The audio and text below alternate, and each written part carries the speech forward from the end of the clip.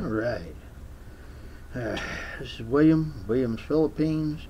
It is April the 13th, 2024. Good morning to all my subscribers. This is William from Williams Philippines. And, well, survived a weekend.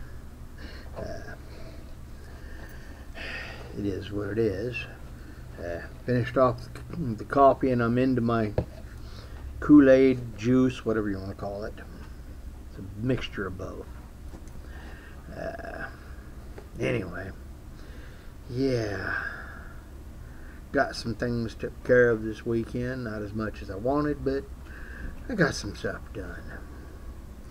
And got something I hadn't planned on done. At least I think so. Supposed to have somebody coming by Tuesday, or I'm supposed to go over somewhere Tuesday and sign papers on the lot. Supposed to get over and do that. So, yay. Yeah, that's a good thing. Get some money put into my bank and get it took care of. Hopefully, this is a good company. I'm hoping it is. I've never done business with the closing company or the buyers, so I don't know. We'll see. And just like with just about everything else, it's we don't know. We'll see. Because, well, I don't know about you, but I don't know these people. I haven't met them before, so yay. And all businesses are strange unknown territory until you actually go and use them and see whether they're worth giving your dollar to again. Hopefully this one here is worth doing business with. We'll find out. Yeah. Trying to get things done. And yeah, keeping this thing going isn't easy. Writing in the blog or my journal isn't easy. So far, I've been able to manage this and managed to get one out every day this month so far, and missed one day, but it was because of scheduling issues last month, but got a bit of log out for it. It came out when I figured out that I'd goofed and got it posted. So it got posted. It was one of them was late, but pretty much I've been maintaining the little journal here once a day, or blog here once a day. Yeah, tree branches, yay fun. I got more of that in the backyard, and I didn't get around to mowing the backyard, but I did get the front yard and the alleyway done. I'm going to try to get out there when I get home and sorry, get out there and try to get the backyard done. Yeah, the fun stuff, lawn mowing. Could be worse. Anyway, trying to get figured out on, what to do with this money for sure when it gets here. And then also get things figured out as to all these pictures. And the more I think about it, I'm just going to pack them up and, pull out 20 or 50 of my ones I think I have to have, pack them into a binder or folder of some sort, and tote just that over, and everything else can go to my aunt's, and she can figure out what she wants to do with them. Even if all it is just put them in a box somewhere. I got plenty of them to fill a box, though. It's kind of like, I was looking at the pictures, and remembering where some of those pictures, what they were, most of them are actual 35 millimeter. I inherited, when my dad passed, I inherited his old Nikon camera. And so I have actual good camera gear. Problem is, it's 50 years old, maybe more. Yeah, Dad had a bunch of camera gear that was a lot older, and yeah, it was his stuff from when he was doing photography. And that's something I'm thinking about as possible hobby over there. They can learn how to do,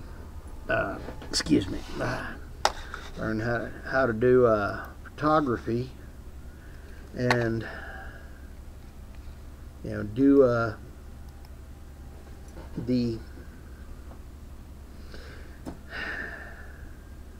get one of these digital backs, the digital camera part, and then I've got some lenses. It'd be nice to get a couple of lenses that work with, that are designed for the digital camera. But I've got a couple of real good lenses that were my dad's old ones. And I understand that you can actually get adapters for some of them and be able to use these lenses on the new camera, digital cameras. They just don't have all the automatic settings. Well, I don't know. Photography was something my dad did try to show me a bit of.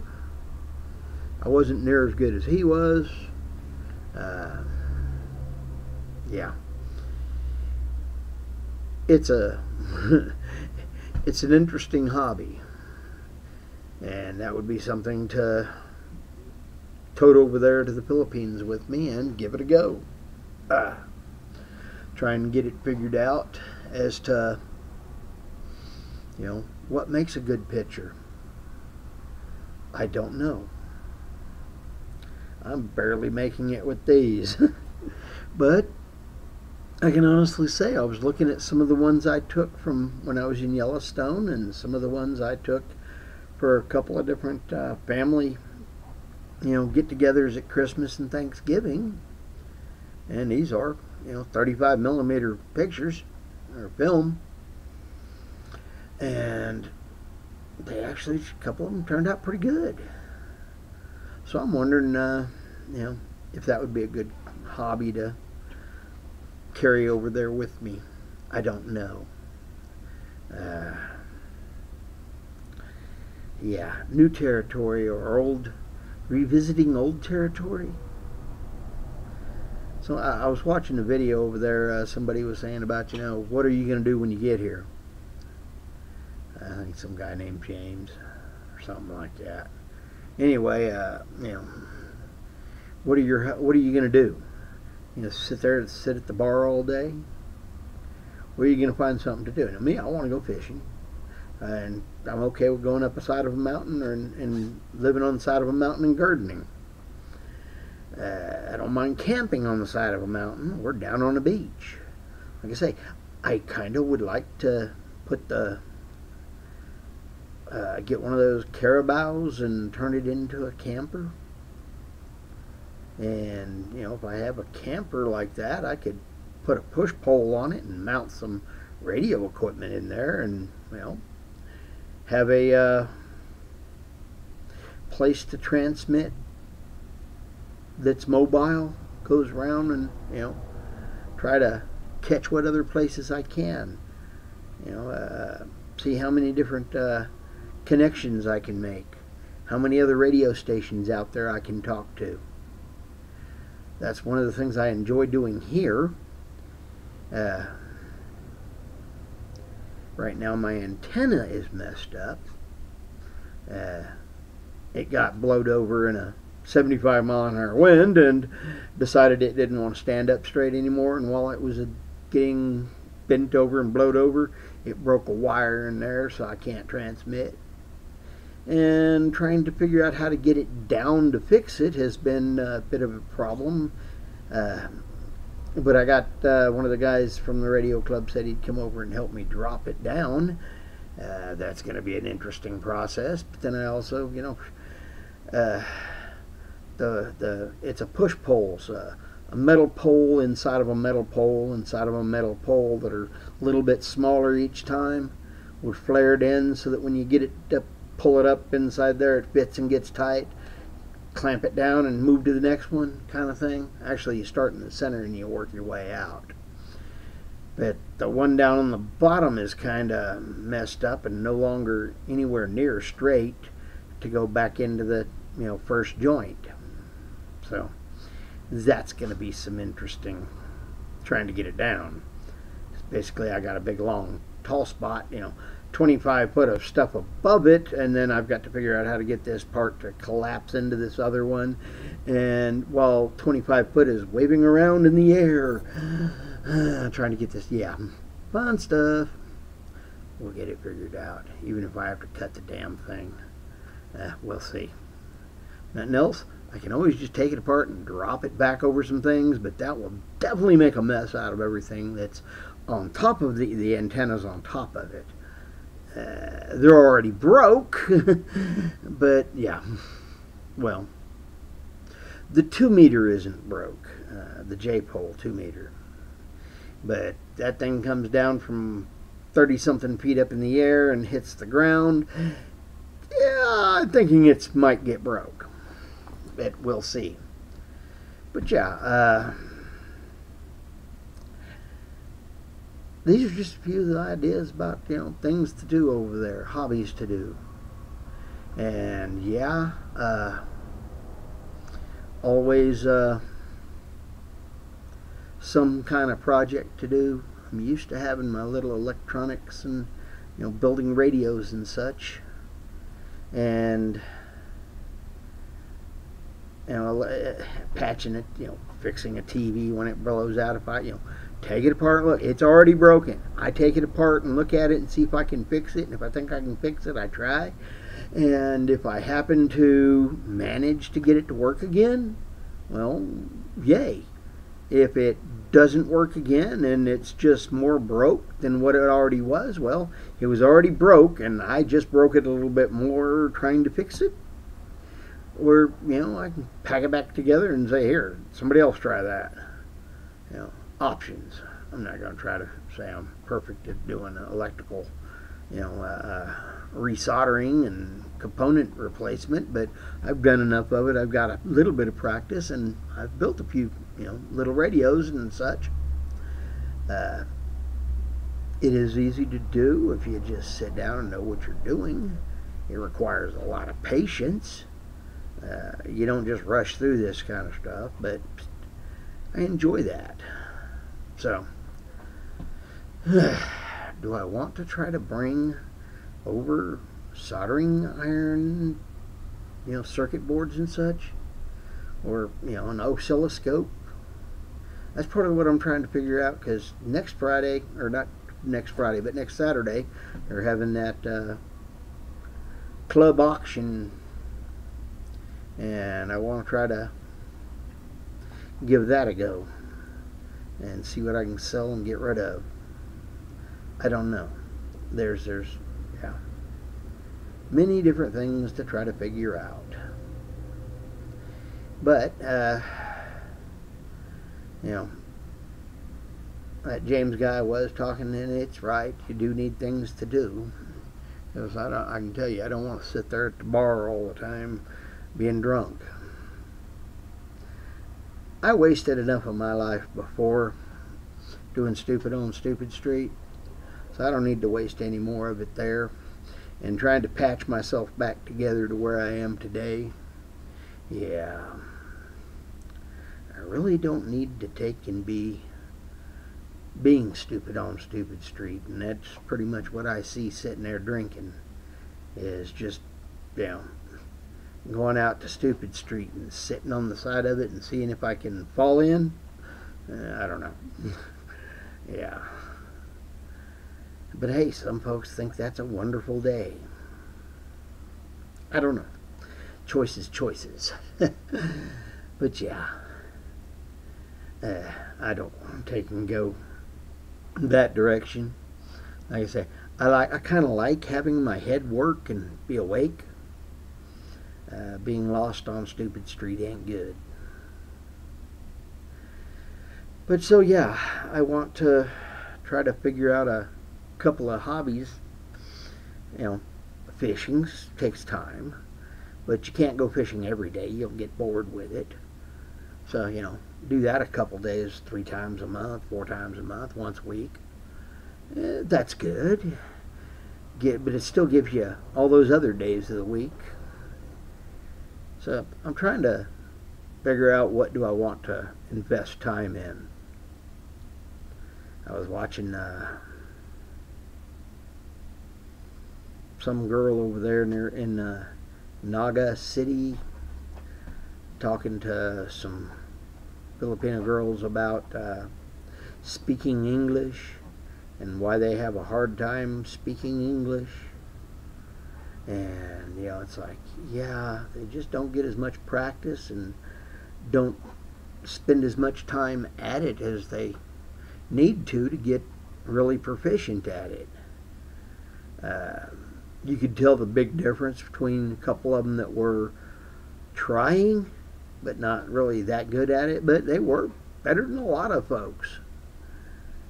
But then you could tell the difference between there was a English teacher, and she was just talking along like chatterbox, like she's over here in America going at it.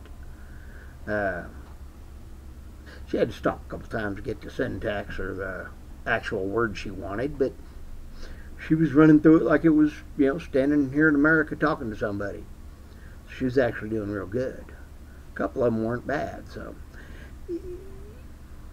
trying to, you know, learn English. I don't know. I don't know. I guess there's a lot of advantages for learning English over there. I mean, seriously, a lot of businesses in English. The only one that might be better for business would maybe be Chinese Mandarin or something. I don't know. Just saying, it is what it is. And if you really want to go far in the world, you need to be fairly decent at English or Mandarin. And yeah, since they already have a base in English, trying to get better at doing English would be a good thing. You know, it's an improve. You know, and this allows for improvement of life. I don't know. Anyway, whole bunches of ideas and running around in my head always.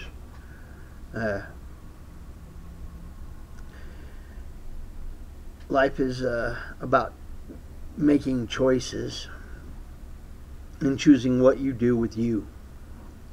So the better you getting at making choices that have a, you know, well, when you look down the track to make sure the track is still there and the trestle that goes over the gully is still in good repair, and you check out the train to make sure that, oh yeah, it's still a pretty good train.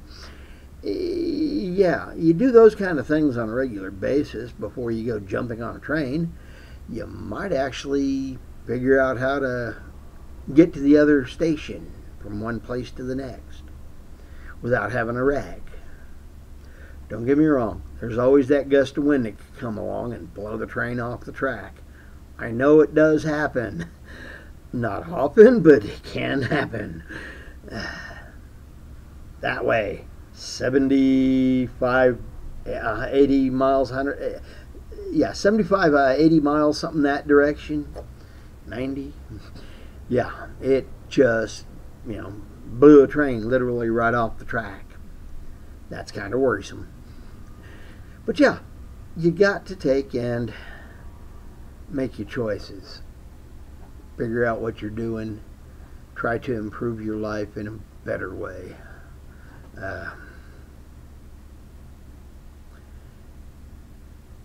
I choose to try to be on the positive side and grow a little bit and improve a little bit every day. Something about, if you're always learning, you're never gonna die, or something like that. Or, I don't know. Anyway,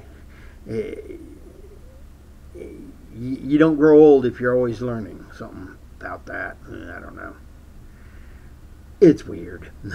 Anyway, this is William. I am William from Williams, Philippines. Y'all have a good day. Later, blessings. Bye bye.